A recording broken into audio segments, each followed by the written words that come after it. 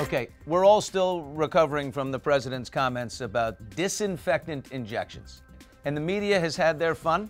But now, let's be fair and turn to the other part of that equation, and that is ultraviolet light.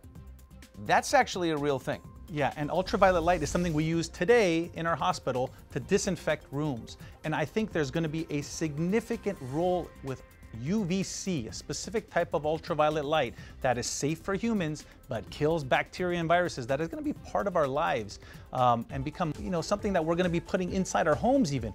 You can actually go and buy UVC boxes where you put your phone in and it zaps your phone clean of the virus and bacteria. So I think there is a real future to this. It's not something you're going to swallow or it's going to go inside of you, but it's something that we're going to use to help in the process of ridding ourselves of these types of pandemics.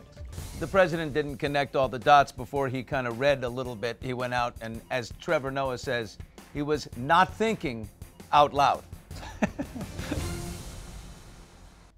Thank you for watching. If you want more extra, hit the subscribe button and the bell so you'll never miss a video.